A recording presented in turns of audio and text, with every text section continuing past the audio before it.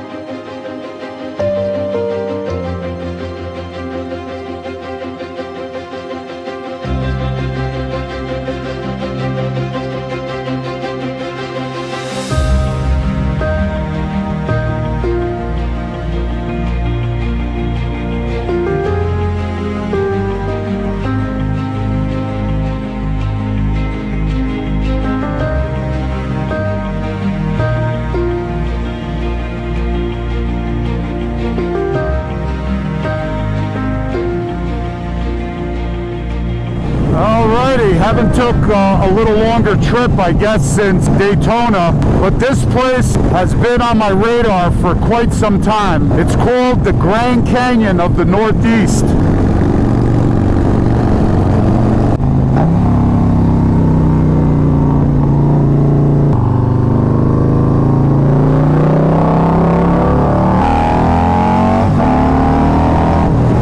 All right, 298 miles to go. Alright, we'll take our first break. We're only about 50 miles in, but believe it or not, I'm actually friggin' freezing.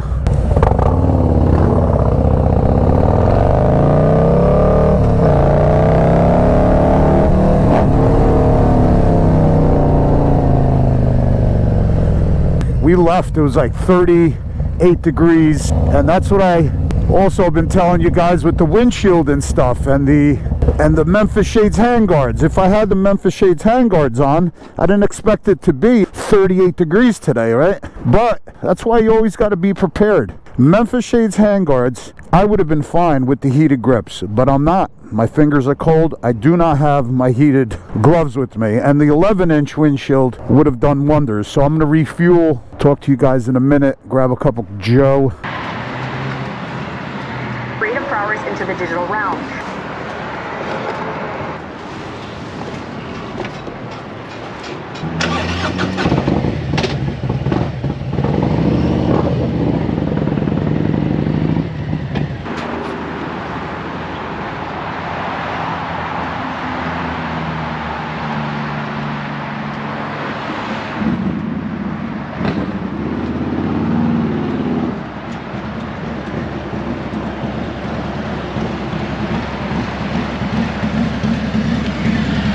Gray Ghost.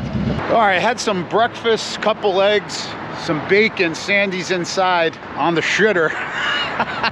I'm gonna have to say I wasn't too prepared today. I should have brought my heated gloves with me. As soon as I get back home from this trip, Memphis Shades handguards are going on and staying on. And I think the 11-inch windshield is definitely staying on. Yes, it is getting into summer, but again, like today, you never know when you're gonna come across that situation when you're out on a long trip. It could be in the 80s, 90s, but you don't know what's gonna happen with the weather. I'd rather be safe than sorry, rather have it than not have it. And like today, even though, you know, I knew it was gonna be a little chilly, but still, it was rather cold this morning, and there's no reason for you to be uncomfortable on a ride. There's no point in that. When you do take a long trip, you want to be comfortable. You want to enjoy the ride. You want to enjoy the experience, not, you know, your hands freezing or you know, a lot of wind at your face.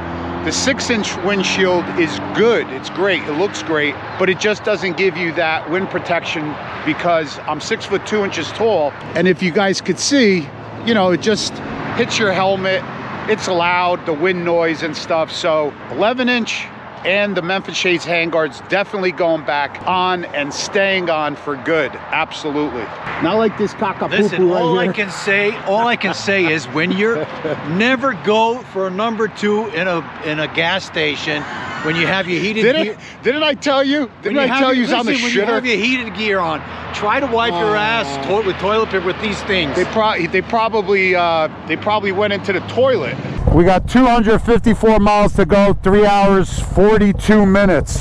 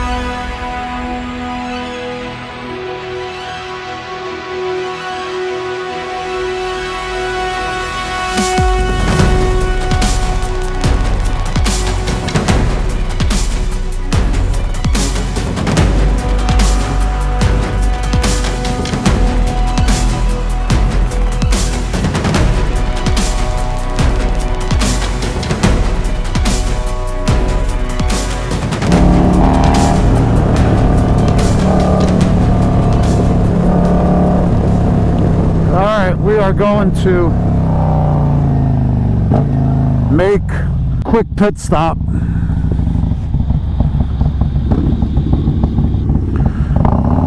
Because I gotta use the bathroom. You might as well fuel up. Have some warm to drink. We got about another 150 miles to go, so not too bad.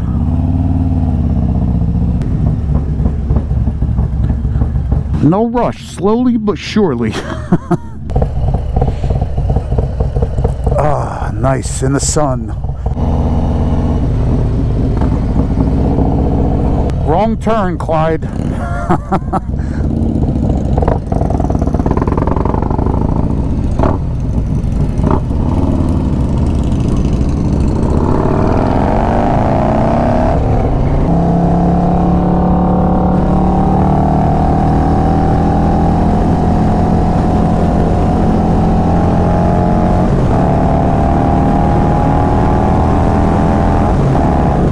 We got about 147 miles to go, about 2 hours.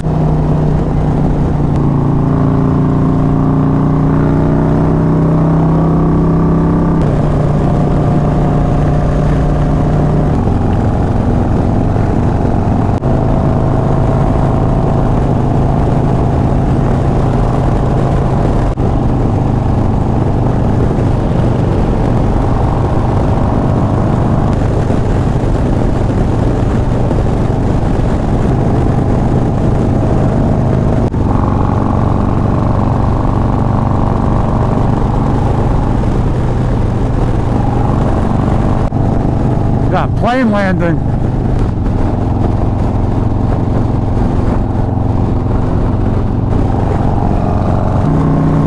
Hey, Nadal, Sandman.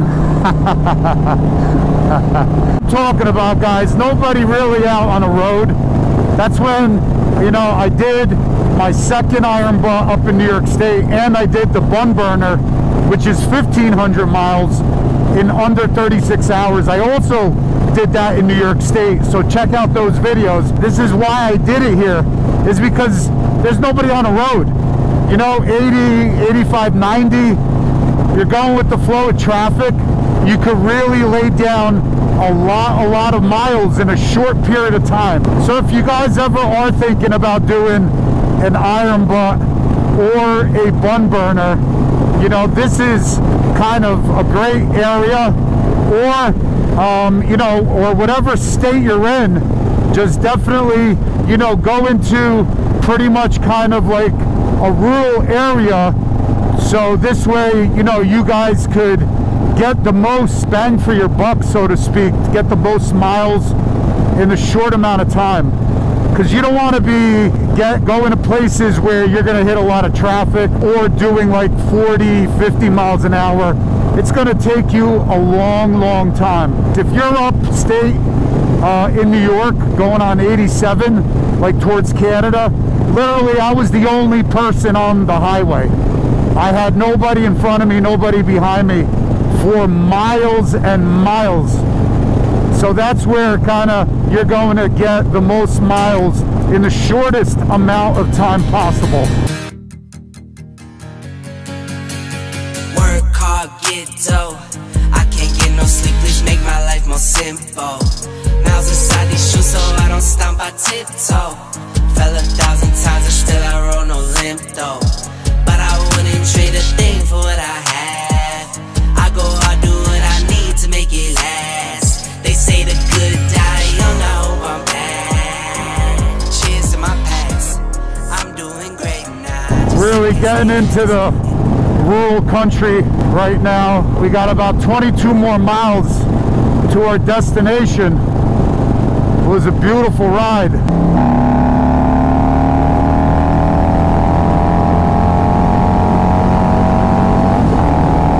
We're about 7 miles out. Probably stop, stretch out the legs and refuel before we get into the state park. Look how empty it is. I mean, look at that view.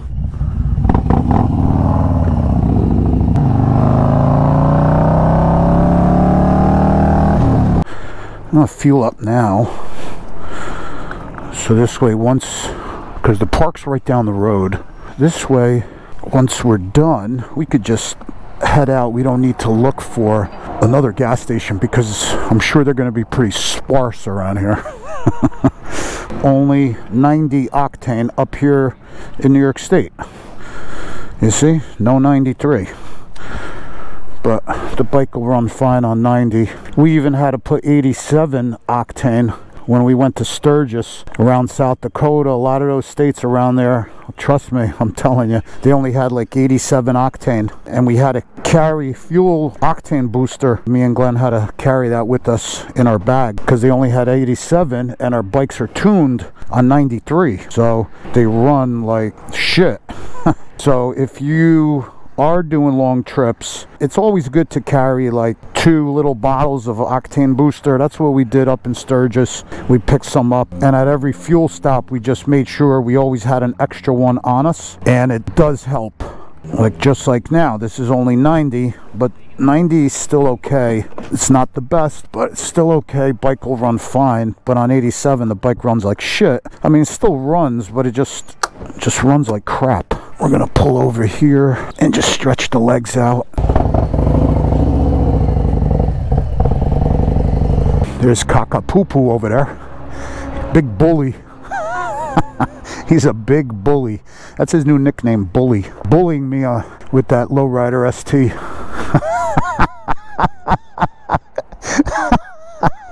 You see his eyes? What are you butchering over here?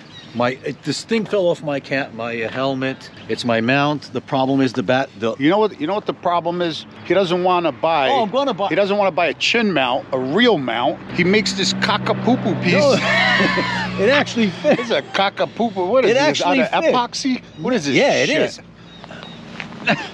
The problem is that the adhesive that I put the 3M wasn't strong enough, and that's what came off.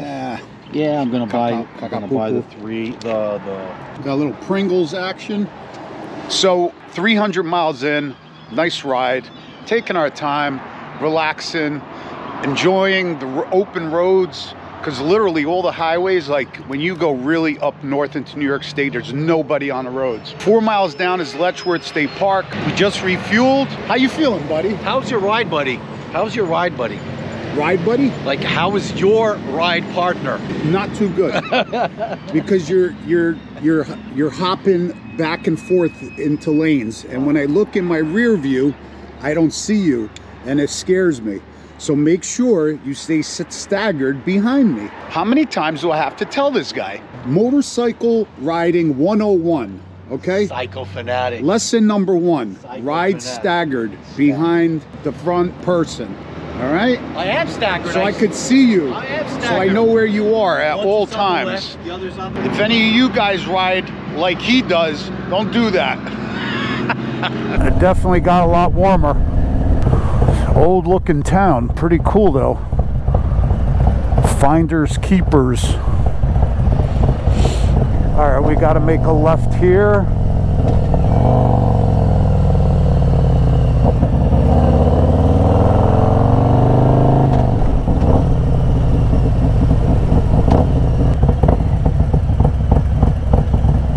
How you doing? How are you today? Hi. Awesome, thank you. You're welcome. Appreciate it. How is it? Nice? Yep, park is beautiful. You know, it's 17 miles long, so you got to go all the way to the other end if you want to see the waterfalls. Oh, wow. Wow. So there's like stops along the way? Lots of them. Oh, awesome.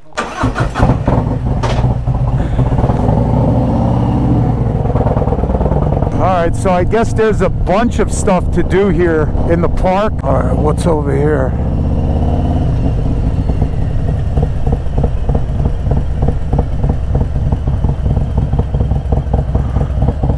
Oh, wow. All right, let's check this out. Wow. That's a dam. Water's supposed to be full in there, but it's absolutely totally dry. Isn't that crazy, Sandy? Huh? What's going on? It's like empty. Why? I have no idea. It's totally dry. This park was founded by Mr. Letchworth in 1907. He gave like 1,300 acres to create the park, and then they kept adding and adding, and now it's like 14,000 acres. So we're going to keep going because the park is 17 miles long. This is it. I don't know. I just don't know. I think the drone, I captured it with the drone. I got to look back at the footage. I don't know where that water actually went, but I think it went towards the dam. Nice ride. Nice peaceful ride. Nobody here.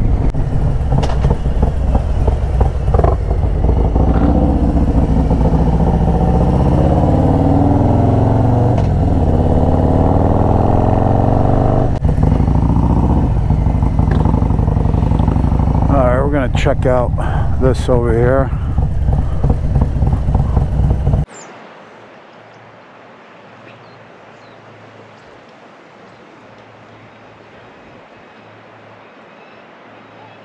What do you think, buddy? What do you think? Pretty cool, huh? Well, very nice up till now. I hope we get to see the falls soon. Let's see what else is here. Reminds me. So far pretty cool. Yeah, it reminds me of Hawk's Nest area, the Delaware. Yeah, yeah. But it's steeper over here. You think so? A bigger drop. Well, Hawk's Nest is about 1,000 feet. It's pretty high. Oh, so this is, yeah. I think this is 600. Yeah? Hawk's Nest might have it. I got you. But as far as the height. The Mad Max. All right, let's keep going. 17 miles. We still got some ways to go. Think there's a cool bridge up ahead. And the falls, right? Yeah. He said something about the falls. Yeah. All right. No idea what that is. Oh, this is pretty cool. A little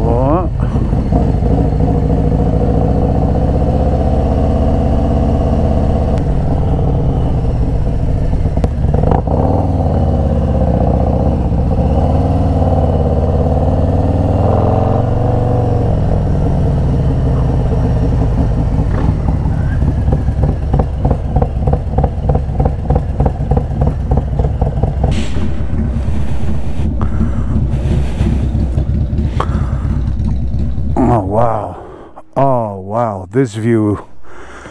Now this view is really cool. Holy cow. Some view.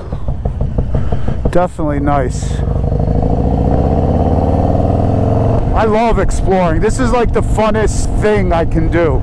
It's like going to a place where I've never been to and just taking your time and exploring, you know. No rush. It just gets better and better once you start getting deeper into the park.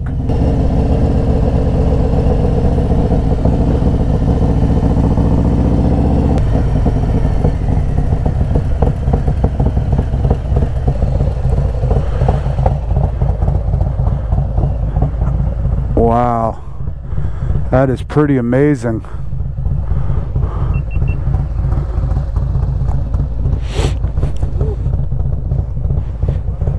Wow, that is a straight drop down. Holy cow. So far, this is probably the best, no? Lookout? Oh, yeah. Out of all of them. So you're going to have to probably go like 12, 13 miles into the park. I don't know what this lookout is called. It's because it's there's a U. We're at the tip of a U-shaped curve, you know, so we get to see both sides. But look at this. Like, I'm not joking. Like, right there at that tree, it's like a negative. It goes in. It's crazy. It's freaky. It's literally straight down.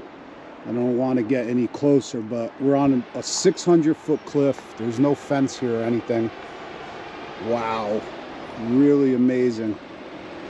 Look at this.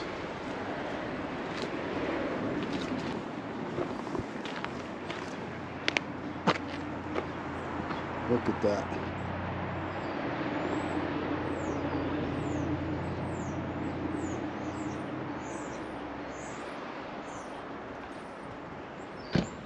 I'm gonna say you definitely have to come here and check it out. Really, really nice. There's a couple lookouts along the way. This one, I think it's like the third one so far, is the best. And look at, the camera never does it justice, but that is just, it's amazing. All right, this was called the Big Bend Overlook. So far, I am gonna have to say the best one. It's freaking amazing. The road is really steep down. I feel like I'm coming down Mount Washington.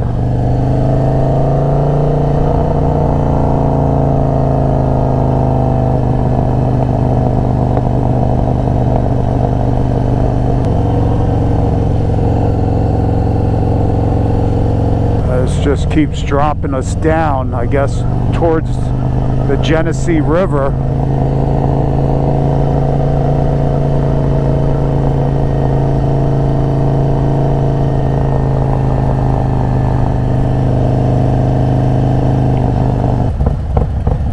Oh wow, look at this. Holy cow, that's amazing.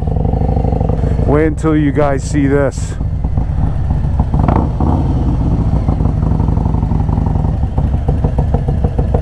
All right, let's go check this out. From here, it looks amazing. So this is what, almost at the end of the park, no, Sandy? Yeah, it's almost at the southern tip. Wow. Oh, wow. That is pretty wild. It's a little short walk, maybe a couple hundred yards. Honestly, what we just seen back there was pretty beautiful, but this, I'm going to say, for me anyway, takes the cake out of the whole park. This is beautiful.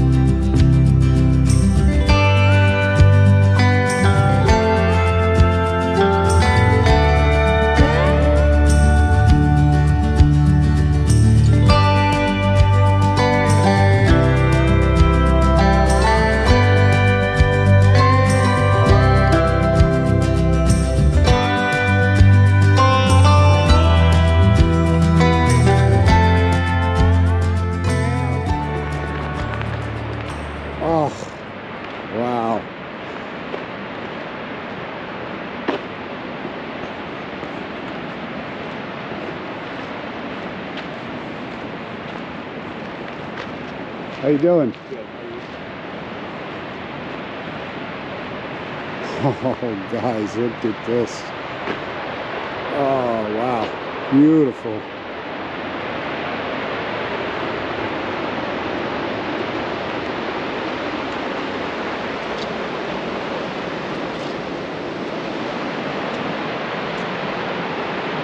Oh, that is amazing.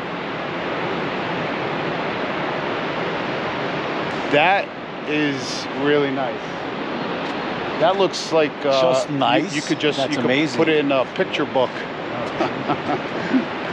Amazing, huh? Look at that. Beautiful. How clear the water looks. Yeah. Wow. Let me tell you, beautiful, huh, Sandy?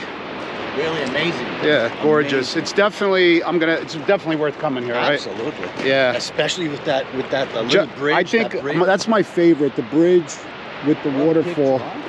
I think that's my favorite, right? What's your favorite? This, right? Yeah. I just love anything with water, actually. You know what I mean? You know what?